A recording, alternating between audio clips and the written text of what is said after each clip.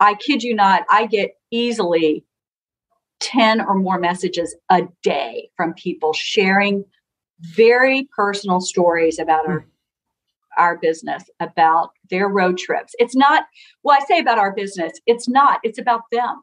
It's about their families. It's about their road trips and their vacations and their memories and how we are entwined with that.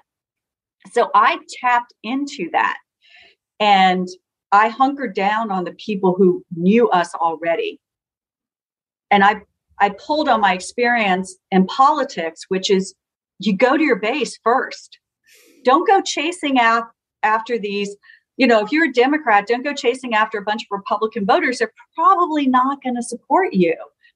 Those aren't your people. And you go after your base, you shore up your base, and then you target those undecideds who could be persuadable.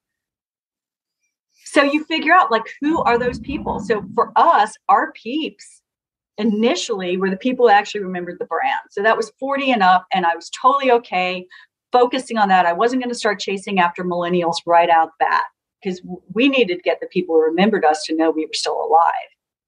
And then you start looking beyond that, and you look at what are the things that really define us as a brand, and that's road tripping. And to me, road tripping defies age categorization. It defies sex or ethnicity, anything. I mean, nationality. People all over the world like to road trip. And so I've expanded to talking more about the road trip. But initially it was just drawing on, hey, remember us? We're still around. Here's our story. Let's tell you what happened to us, but we're still here. Where have you been? Come back.